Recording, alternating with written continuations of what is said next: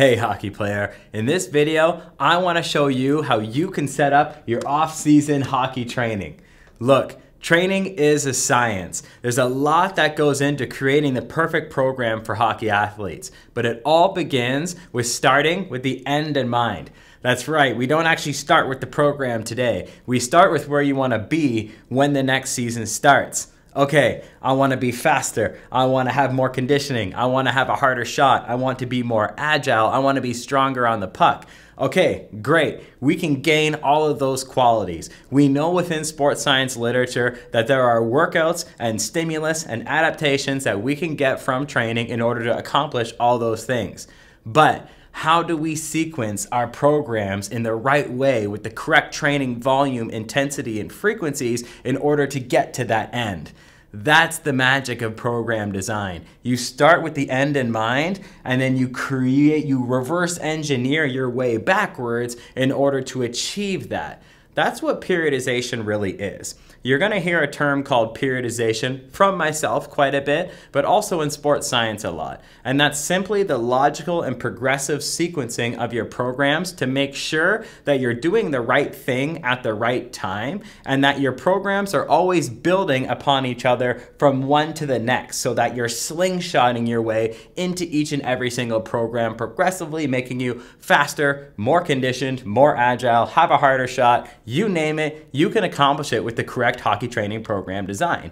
Now, periodization is something that can get very complicated with percentages and definitions and macrocycles and mesocycles and microcycles. There's all kinds of stuff, but I don't want you to worry about any of that, okay? Keep things simple. Look, I'm not the sharpest tool in the shed, so I like things simple. I like to simplify them in order to create perfect programs for hockey athletes. When things are broken down very simply, it is the force velocity curve, and it looks a little something like this. That's all periodization is. When you're moving slow, you can produce a lot of force. When you're moving very fast, you're not going to produce as much force. Think about this just from a weight training perspective. When you're moving slower, if you put a lot of weight on the bar, then you're not going to be moving with maximum velocities. But when you are moving with maximum velocities, such as a box jump, which is great for explosive speed, or a broad jump, which is good for top speed, or sprinting, which can be great for conditioning, you're not going to use weight for any of this stuff, but you're going to move at all-out maximum velocities. That's what the force velocity curve is, and that's really what your 5 phases of training are going to look like across the off season, or 5, 6, 7. That's really all it's going to be, because you're going to basically eventually peak your performance, but you do need to start here because there's very important things that we need to focus on in phase 1. Phase 1 is all about structural balance, and it provides you the foundation that you need in order to have a successful off-season. So I want to bring an analogy for you here. I want to create a house with you that's going to represent your off-season training program design. You got to begin with a foundation, right? You can't build a house on the grass. If you do, it'll collapse. It needs a concrete foundation in place first. Same with you as a hockey athlete. In the initial phases of the off-season, we need to reinstate structural balance within the body because hockey is a unilateral sport. You're always playing on one side. So there's strength and size differences from the left to right and the upper to the lower that can increase your risk for injury and ultimately decrease your performance in the long term. These first couple of phases, we need to emphasize structural balance to get your connective tissue and your body in balance so that you can express your maximum athletic potential, because you'll never express that in a structurally imbalanced physique. Moreover, this phase should emphasize recovery as well because you're just getting off the hard grind of the in-season. That's why in the off-season Domination 2019 program, I have the transitionary phase and then phase 1. That acts as a concrete foundation to your hockey house. Then, moving into phase 2 and perhaps 3, now we're going to build the walls of our house. We're going to build up the walls. And what are the walls? They are strength and hypertrophy. Strength and hypertrophy are crucial GPP aspects of hockey training program design, GPP standing for General Physical Preparation, in order to get the body in a state where it's going to be strong and stable and has potential to produce more force. When we increase our strength, we can produce more force, which ultimately allows us to skate faster and shoot harder. But when we gain muscle mass from the hypertrophy aspect of this programming, we gain additional muscle fibers within our muscle cells, making them bigger. When you have more muscle fibers, you can then recruit more muscle fibers and get more out of your strength phases because you're gonna get stronger.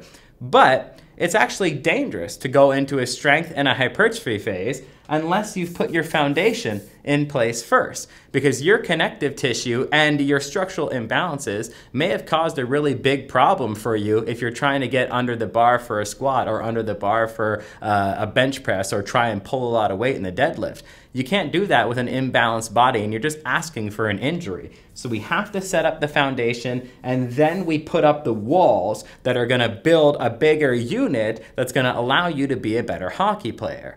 This is where things start getting exciting, because now we're about halfway down the force velocity curve, and we're gonna build you a roof. Now, believe it or not, I'm not an art major, so this is the house that you're gonna get. But now we're building the roof, and now we're about halfway through the force velocity curve. What is the roof? Well, the roof is your explosive power. That's what you need to have in order to have explosive power, because power is not strength. A lot of people mistake those two. Strength is your maximum force output, whereas power is the rate at which you can produce that force. So if I can deadlift 300 pounds and you can deadlift 300 pounds, but you can deadlift it faster than I can, then you are the more powerful athlete than me. Even though our strength is the same, you are more powerful because you can deadlift it faster than me. Well, what does increasing your rate of force production sound like? Explosiveness, explosive speed. You can't just have speed. Everybody knows a hockey athlete who, when they finally get up to speed, then their top speed is very fast. But you need to be able to go from gear 1 to 5 as fast as possible, right? A Mack truck has a lot of horsepower, but it takes them a long time in order to get to maximal speed. Whereas something with way less horsepower, even like a Civic, would absolutely dominate it in a race just because of its explosive speed and acceleration in comparison to the Mack truck. That's what this phase is all about. And now we're getting more explosive and we're getting faster because we're working our way down the force velocity curve over the course of the off season. So we've built our foundation, we've put our walls up, so we've got our structural balance and recovery, we've put our walls up of strength and hypertrophy, and now we've got our roof on top of the house, which represents our explosive power. What happens last? Well, we need to put a little door on this house, and maybe we'll put a cool little window on this house as well. The door and the window, they're gonna represent your power endurance. So it's not enough to just be explosive like the roof provided us, but you need to remain explosive all game long. You don't wanna feel sluggish, you don't wanna have heavy legs, and you wanna be the player that stands out even in the third period with their explosive speed and their explosive power. All right? This is what the windows and the doors provide you, and that's how the training program should be designed. Because now we're way down here in the force velocity curve, and then at the very end of it all, you could even say that this is the front yard. You're ready for a front yard, and you're ready to invite people over now. That's gonna be your taper and peaking phase. We're ultimately gonna do your structural balance and recovery, and then we're gonna work on your strength and hypertrophy, then we're gonna work on your explosive power and speed, and then we're gonna make sure that you can maintain that explosive power and speed all game long, all before we do a taper and peaking phase and make sure that you move into the next season a blazing fast hockey player. This is how you set up your periodization. This is what it looks like from a scientific perspective, and you can't break these laws. There's too many hockey players and hockey coaches out there putting random workouts together, random programs together, random exercises and sets and reps and training volumes together. You can't do that. A collection of exercises isn't a workout. A collection of workouts is not a program. And a collection of programs is not off-season hockey periodization. Why? Because you need to fall in line with the laws of sports science. What's going to happen if you put your walls up before your foundation?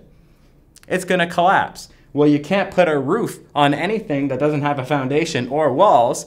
You're defying the laws of architecture, which means you're defying the laws of periodization architecture. You can't jump one step ahead because nobody can put a window on a house that doesn't even exist. Yet too many athletes are trying to do the really advanced, way late in the off-season stuff at the end of the force velocity curve in the beginning, which is a total disrespect to the science of hockey training program design.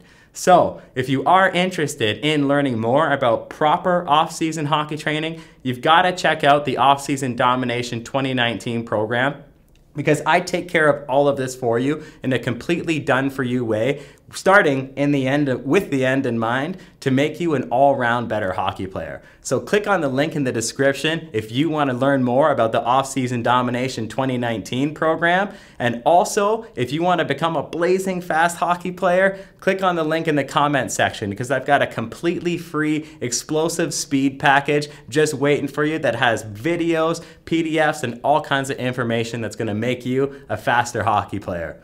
I hope this made periodization sound simple, and I hope it made sense for your off-season hockey training. If you like this video, make sure you give me a thumbs up and also subscribe to the channel as well. Have a great off-season.